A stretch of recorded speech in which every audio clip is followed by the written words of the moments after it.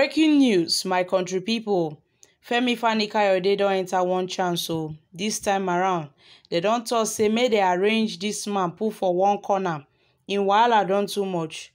Groups gives Nigerian police boss, secret police unit DSS 48 hours to arrest Fani-Kayode for posing threat to national security.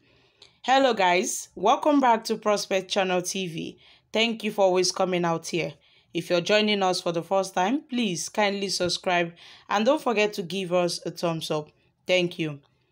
A civil society organization under the umbrella of Save Nigeria Democratic Movement (SNDM) has given the Inspector General of Police Usman Baba and the Department of State Service (DSS) 48 hours to arrest the Director of New Media of the ruling All Progressive Congress (APC) Presidential Campaign Council Fani-Kayode over his recent inciting comments. The group gave the ultimatum on Thursday at a news conference in Abuja. Addressing the newsmen, SNDM President Dr. Danjuma Garaba and the Secretary, Commissioner Olubankole Peters, said Fani-Kayode's ethnic profiling and inciting statements fueled widespread violence across the nation, including attacks on non-Yoruba voters in Lagos State during the March 18th governorship elections.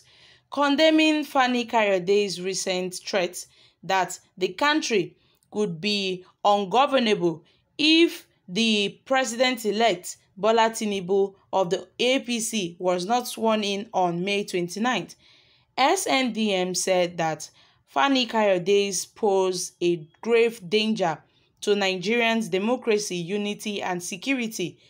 The group said the Save Nigeria Democratic Movement is distributed by the recent inciting comment by the former Aviation Minister and the Director of New Media All Progressive Congress APC Presidential Campaign Council Fani-Kayode. Recently, the media has been awash with reports of Fani-Kayode's inciting rhetoric targeted at causing ethnic disharmony and widespread violence across the nation. We can no longer continue to ignore his excess as they pose a grave danger to our democracy, unity, and security. Recall that his ethnic profiling and inciting statements fueled unprecedented violence against non-Yoruba voters in Lagos State at the just concluded governorship elections. We find it totally unacceptable.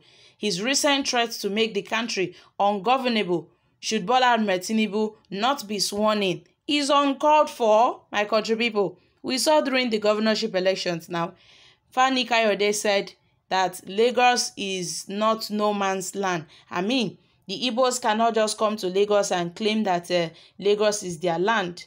Meanwhile, most Nigerians have kicked against his statements. He also said that Badebo Road, the Labour Party governorship candidate, in Lagos State, that he wants to impose Igbo agenda on the Yoruba people in Lagos. That was when this ethnic and this tribal war started though. We saw how the Akere spare parts market got burnt down by fire. All of a sudden, immediately after Fani-Kayode made such tweets. And Nigerians were wondering, what coincidence? And this is a threat against national peace and security and should not be ignored by all relevant security agencies. Already, his misguided outburst has in fact attracted the attention of the international community.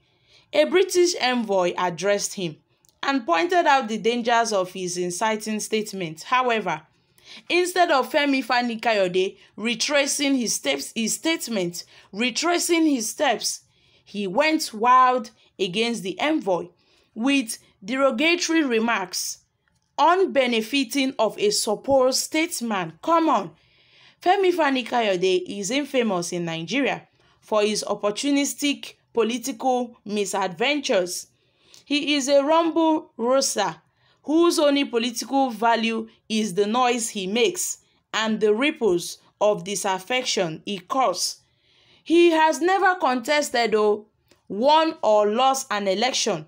In fact, he is to parasitically attach himself to the winning side and look for any available financial opportunity to sustain his extravagant and drug-ridden lifestyle. He is a craven man who rides behind the wheels of valiant men to glean the spoils of war. And while waiting for the spoils, he can go to the extremes of verbal assault, name-calling of opponents.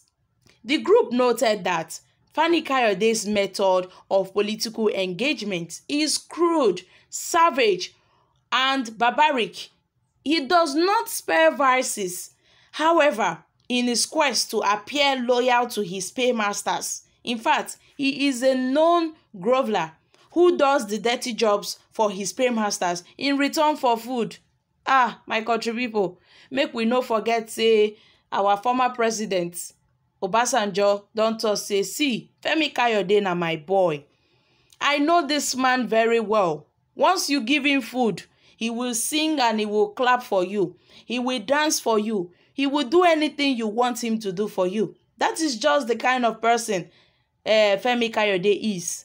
Now only where belle face, now there you dey see am. So most Nigerians have labeled this man as a stomach, infrastructure, politicians. No be today we know Fani-Kayode. The SDM pointed out that as a result of Fani-Kayode's unprincipled approach to life in general and to politics in particular, he has no alliance to any political party or ideology. And when he is done eating, he scatters the table and spits the host. Come on, he is a political para who, like a hawk, flies about looking for who to eat.